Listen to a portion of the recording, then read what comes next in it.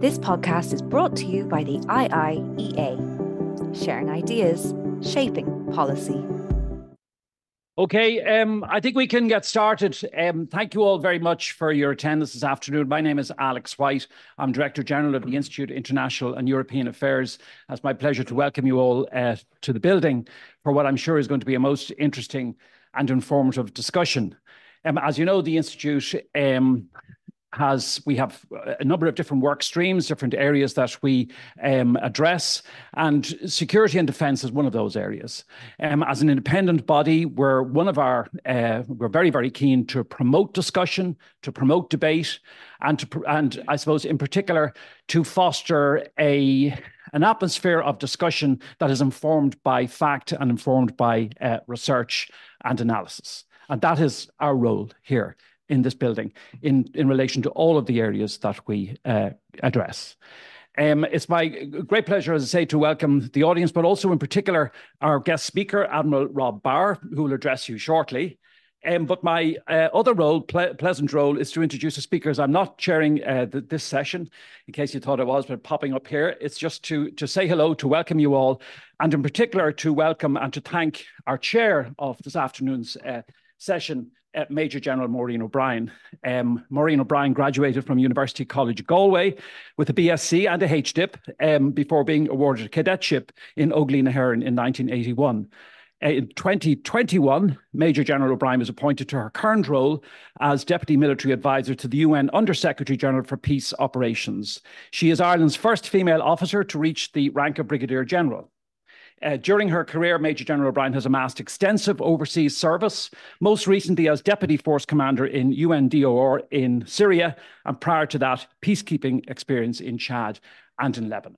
So we have a superb chair, and we have a really interesting and important and very welcome guest. And I now take great pleasure in handing over proceedings and the floor to Maureen O'Brien. Thank you very much. And thank you. Breaking news, though, is that I have retired from the Irish Defence Forces and from the UN, and feeling the better for it after 42 years. So you're all very welcome to what I believe is going to be a very interesting discussion.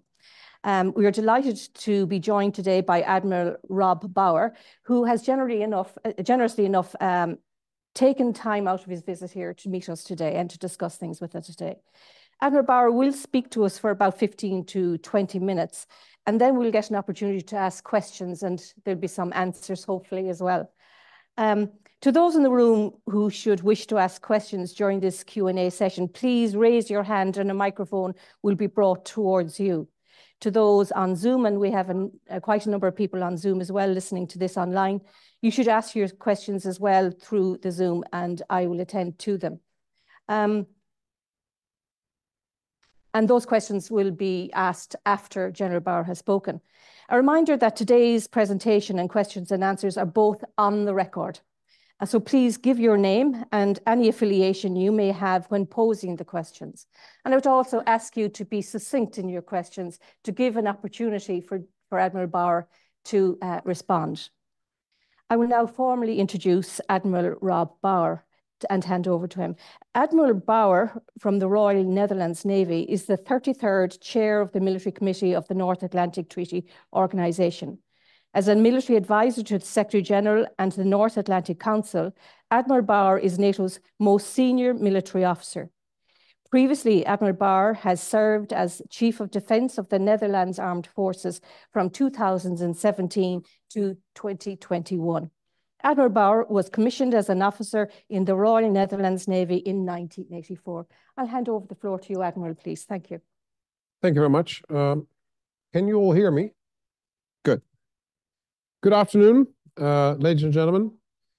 Actually, what is happening outside is what we defend as an alliance. The fact that we have a vibrant democracy where people agree and disagree, and that will lead to a discussion. And then there is a decision on any topic in our society, and that is good to see that happening. The tectonic plates of power are shifting, and as a result, we face the most dangerous world in decades with a record amount of violence and conflict.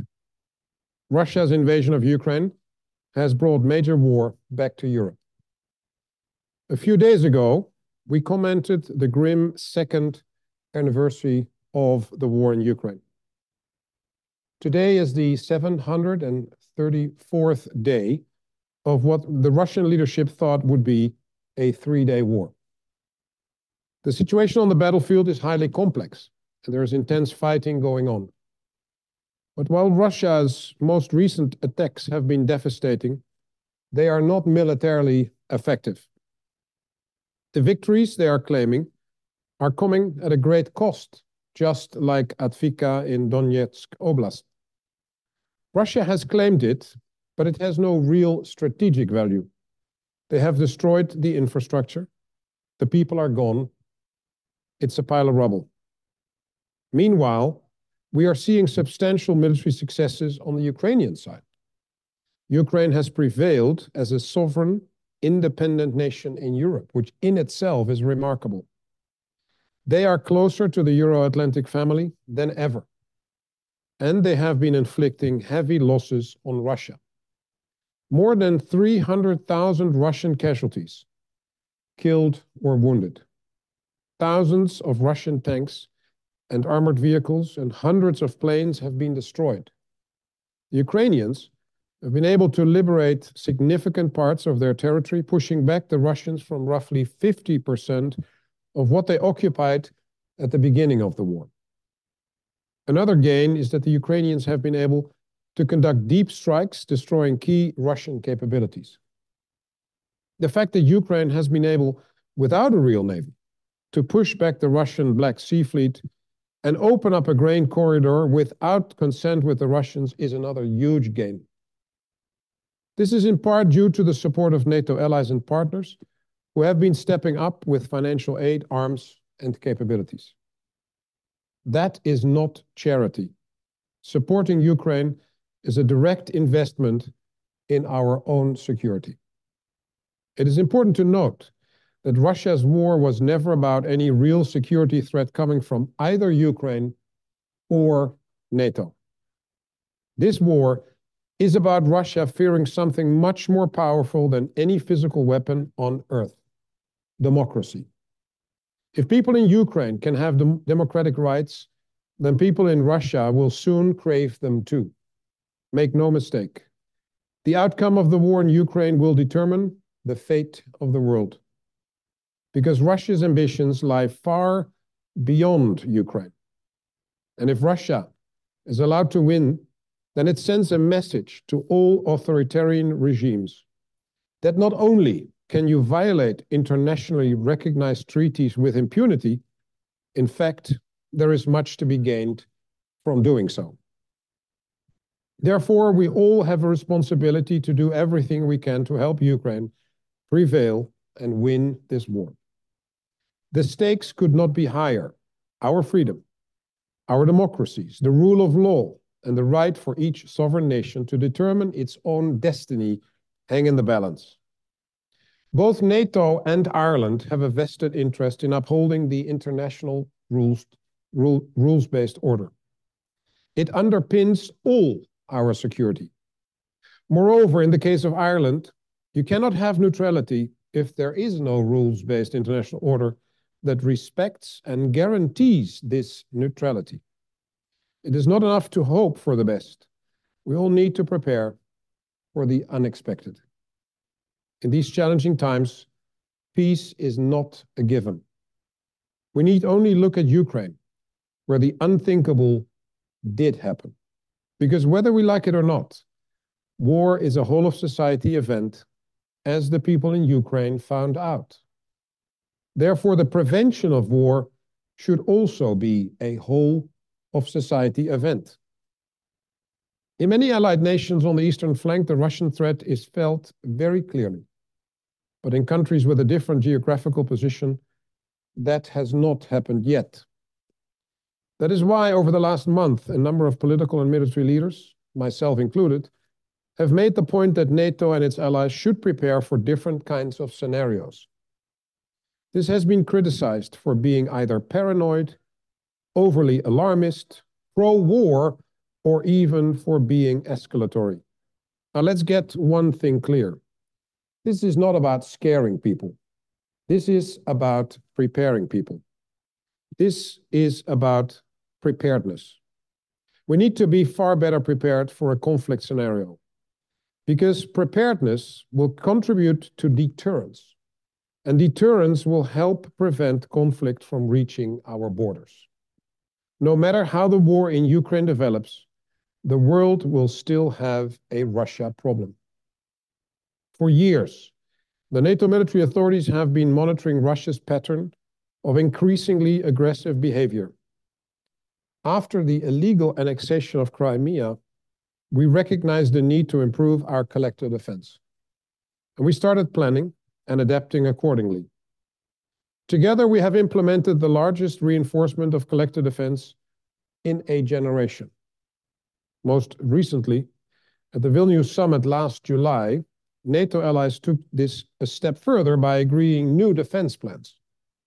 These are the most comprehensive defense plans NATO has had since the end of the Cold War. These plans were developed as modern, multi-domain, integrated defense plans against the two main threats our alliance is facing: Russia and terrorist groups. This is actually a family of plans, a series of interlinked plans.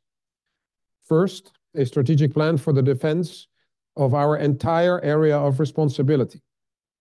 Then 3 regional plans, one for the North, the Atlantic and European Arctic, one for the center covering the Baltic region and Central Europe, and one for the South covering the Mediterranean and the Black Sea.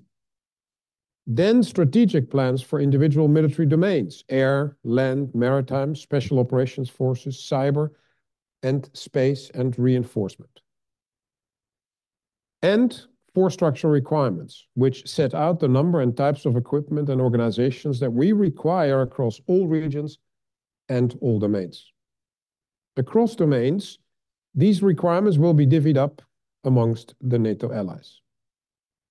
Therefore, across the board, allies are working to maximize the executability of our new defense plans through, first, putting more troops on higher readiness; second, capability building and development; third, adaptation of NATO's command and control structures; fourth, creating and sustaining more enablement, being logistics, host nation support, maintenance, military mobility, replenishment, and prepositioning of stocks; and crucially, more collective defense exercises and training against these new plans. Additionally, allies have been stepping up their defense spending and investments in key capabilities in order to keep their citizens safe. Last year saw an unprecedented rise of 11% across European allies and Canada. In order to both strengthen our own defenses and keep supporting Ukraine, we need to take big steps in ramping up defense industry production. There have been positive new developments in this field. Since we agreed NATO's Defense Production Action Plan last July, the NATO Support and Procurement Agency has agreed contracts for more than $10 billion worth of ammunition. And this includes the purchase of around 220,000 155mm artillery shells worth $1.2 billion, a $5.5 billion contract for 1,000 Patriot missiles, and $4 billion for another round of 155mm artillery, anti-tank guided missiles, and tank ammunition. This is a significant boost for our transatlantic defense industry, but we need more factories, not more orders. This is the only way we can meet our own security needs while continuing to provide vital support to Ukraine. We also urgently need to improve the implementation of existing NATO standards and to work with industry to help shape global standards. This will then lead to more joint procurement, a stronger long-term demand signal, and hence an increase in production capacity. We cannot afford to only focus on one problem at a time, or one region, or even one domain. If we do that, we create vulnerabilities in our defensive shield that will end up hurting us all. Ladies and gentlemen, NATO is all about preparing for the worst-case scenario. We have been doing just that for 75 years through constant adaptation and transformation. NATO has gone through unprecedented change at an unprecedented pace. Today, NATO is stronger, readier, more able, and more flexible than ever before. And together, we protect 1 billion people across our 31, very soon 32 allies. I say 32 because in just a few days, we will finally be able to call Sweden our ally. As they join us, they will come and enrich the tapestry that is NATO. NATO's capacity to expect the unexpected is directly tied to its ability to see things from different perspectives, to apply new and different ways of working, and to accumulate different threat perspectives. For this, our cooperation with partners is key. NATO needs partners, both from a political and military perspective. As long as you have partners, you have better solutions. So at a time when authoritarian regimes are desperately trying to portray an image of strength to the world, at a time where global security threats are multiplying and our values are under attack, we need like-minded partners like Ireland more than ever before to help defend our shared values, our democracies, and our freedoms. There is no such thing as regional security anymore. All security is interconnected. If European nations strengthen their own deterrence, their own national defenses, and their own societal resilience, then as a collective, European nations can stand stronger and taller and minimize the chance of an adversary ever attempting to start a conflict. The simple truth is that we are stronger together. And we have it within us to make sure we do what it takes to protect what we hold dear. And with that, I'm ready for any of your questions. This podcast is brought to you by the IIEA, sharing ideas, shaping policy.